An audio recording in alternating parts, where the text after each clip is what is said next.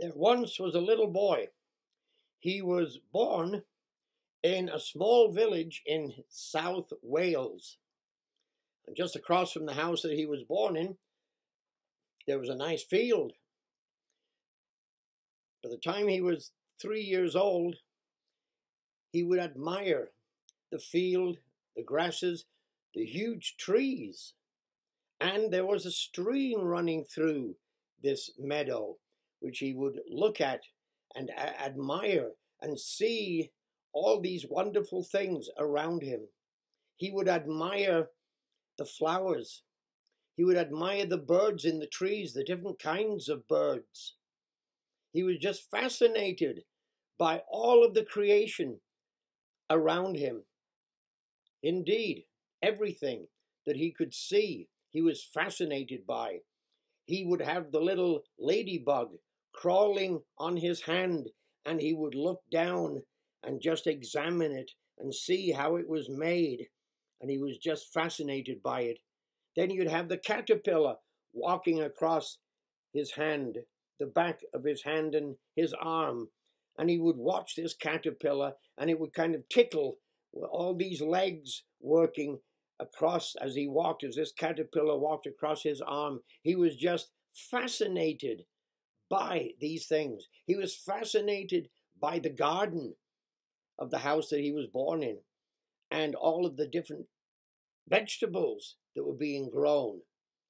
He just loved to dig out a carrot and then wash it, and it was so sweet and lovely. The same with the peas. He would get the pea pods and open them up and just be amazed about all these peas that were in there, and then how sweet they were. Everything around him he thought was wonderful, marvelous. He was just big eyes, as they say, as he looked at the sky, the clouds, all of the birds flying from one tree to another. Yes, he would look at the milkman when he came to deliver milk, which then was by horse and buggy. And so he would admire the horse. Wonderful things all around him that he would look at and admire and wonder about. When he was 5 years old, his parents moved to Yorkshire, England, where there was much more work, much more factories up there, much opportunity to work. He was 5 when his parents moved up there.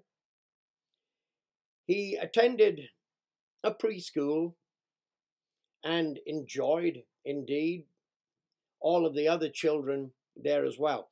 When he was 7, his dad decided to take him to the Church of England school. He didn't know till he was an adult that his dad was raised Church of England. So he can remember the morning that he was walking with his dad for the first day at the age of 7 to the Church of England school system. He was in the class. The lady teacher handed all of the children a Bible. He didn't know what it was. It was a book. It said Holy Bible on the front of it. And then the teacher said, "Turn to page 1. And so he did. And the teacher began to read, "In the beginning, God created the heavens and the earth." And his mind just switched on, and he said to himself in his mind, "I have the answer. I know how all these things came about, all this creation around me. I know there is a God up in there in the heavens somewhere. There is a God who made these things." And from that day forth, he believed in God. And it was wonderful then, as the first weeks and months reading through the book of Genesis. But from that day forward, he believed God existed and there was a being that created all of these things that are around us.